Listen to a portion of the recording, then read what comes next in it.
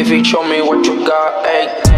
Yo no miro cuánto cuesta, los paris a 50 y la fila está reventa, Como el 23 en los 90, una estrella se detecta, cambiaron la apuesta, Yo sabía que mi momento iba a llegar, yo sabía que mi momento iba a llegar. Mi sexto sentido detecta, a todo esto fica, por eso aquí no están, De madrugada en el estudio, Coya no me graba sin un blog, Nice un par de pistas envió, Caleb con el bajo apretó, con esta rola no se duerme. Soy Ronaldo en Manchester con el 7, Nacimos bendecidos, nos con suerte, Cabrones, esto es tu entertainment. Question from Seagrist asking, how did your daily life change after you begin a professional soccer career?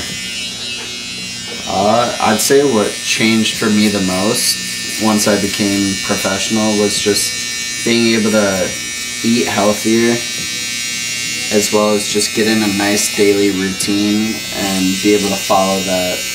And as you're following that, just be able to take advantage of the resources you're given, whether it's rolling out, stretching, the food they're giving you, things like that, I'd say. And also just to be able to prepare for the next day, whether it's recovering, making sure you're stretching, eating right, and things like that. So would you say, was it a hard transition for you, or was that something you kind of just came doing already in your college days? I would say that it hasn't been crazy difficult, from the sense that in college, being a Division I athlete, you're in that sort of routine every single day.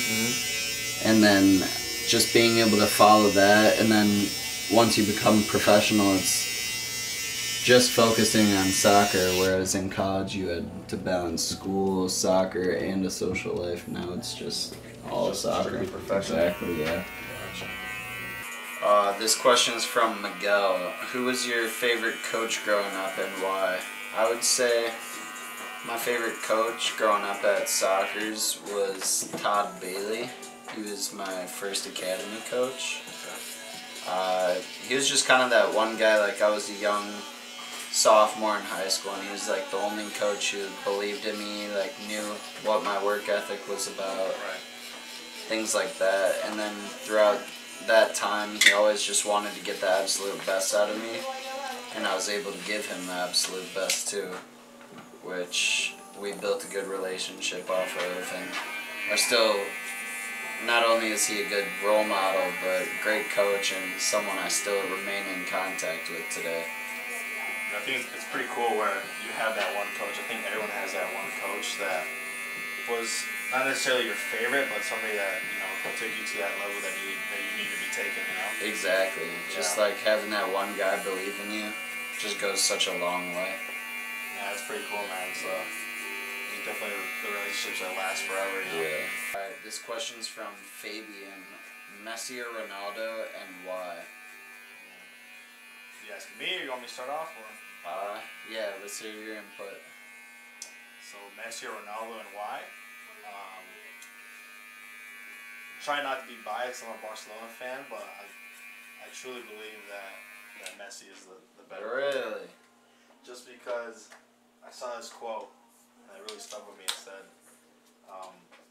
Ronaldo gets compared to Messi, but Messi gets compared to history. So, to me, it's like, he's the GOAT to me, and I think he does more for his team than Ronaldo does, you know?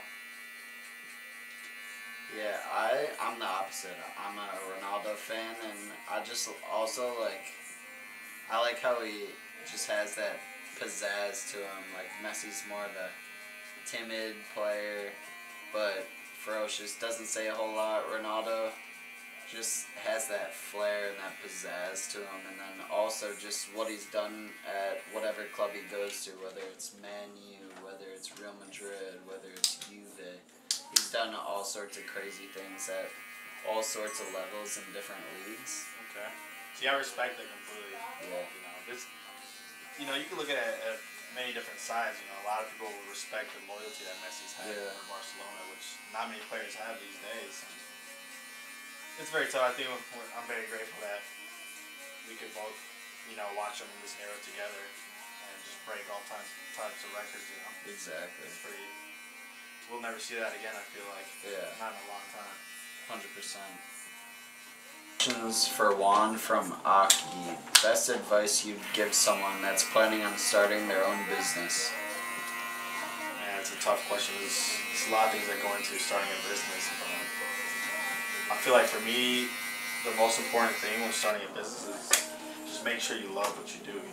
Yeah. There's going to be days where it's going to be long hours and it's only going to be you by yourself with no one else to help you out, and that's when that true passion comes out, whether you really love what you do. And if you do, you're going to do everything you can to take your business to the next level or do whatever it takes to be successful. Exactly. So that's my advice. I don't know, you started your own business too, your sock company. What do you think? I just recently started my small business, Stuck In. It's an athletic performance sock, and just being able to, whether you're focused on maximizing profits, it's not gonna go a long way if you're not enjoying it. Whereas if you're around people who do believe in what you're talking about, do believe in your philosophy and those sorts of things, then it just makes starting a business that much better. Whereas you're just struggling, not enjoying things, then I completely agree. It's definitely hard. I'm sure you've gone through your own obstacles with this, but it's, if you truly believe in it, nothing else matters. Exactly. There's always going to be people that are going to try to bring you down or going to try to convince you not to do something. But yeah, and if you believe in it, you just want to get the most out of it that much more. Yep. This question's from Javi to me. Is the MLS at a high level? What does the team boot room look like? Yeah, I'd say MLS is at a high level. I mean, it still has a lot of growing to do compared to European soccer, but it is the best soccer league in North America and the U.S. right now. Okay. And so, how would you compare the level of the MLS to the college level?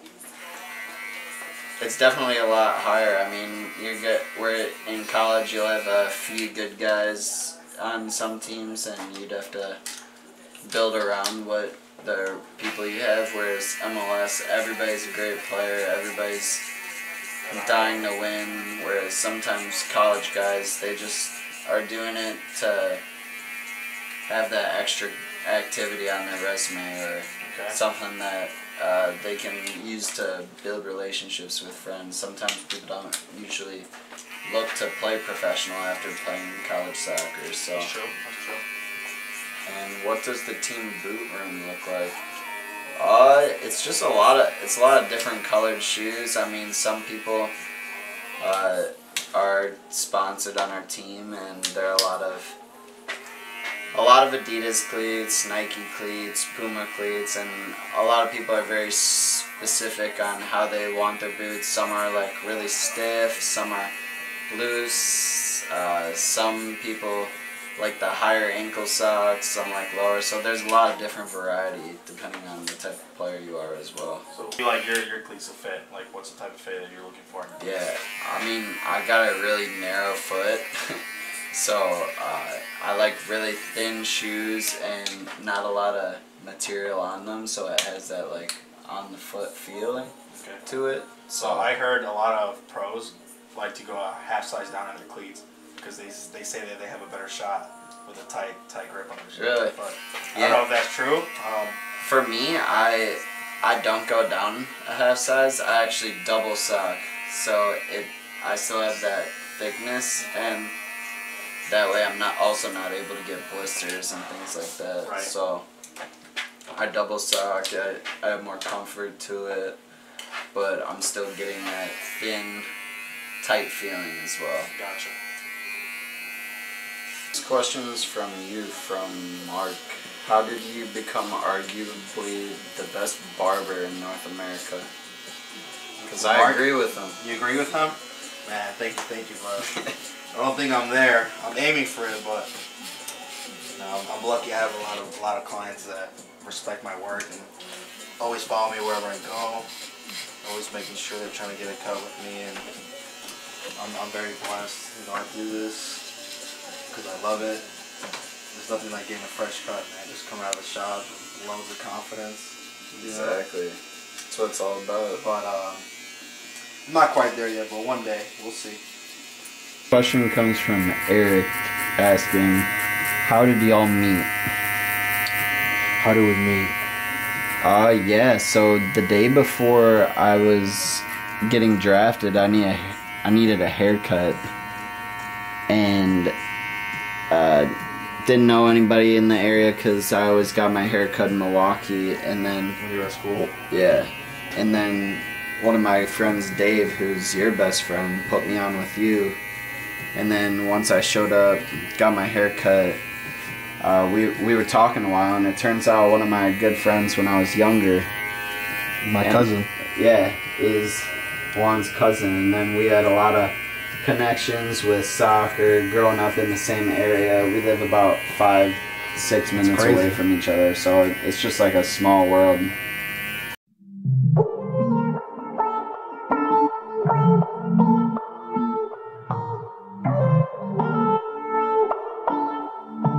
Fifi, show me what you got, ey. Ya no miro cuánto cuesta, los paris a 50 y la fila está a reventa, ey. Como el 23 en los 90, una estrella se detecta, cambiaron la apuesta, ey. Yo sabía que mi momento iba a llegar, yo sabía que mi momento iba a llegar. Mi sexto sentido detecta, a todo esto fica, por eso aquí no están, ey. De madrugada en el estudio, Koya no me graba sin un blog, Le hice un par de pistas en vivo, Caleb con el bajo apretó, con esta rola no se duerme. Soy Ronaldo en Manchester con el 7. Nacimos bendecidos, no con suerte. Cabrones, esto es tu entertainment con los fucking sensei. Bruce Lee con los chacos, se les pegué pero por mi plata me perdono.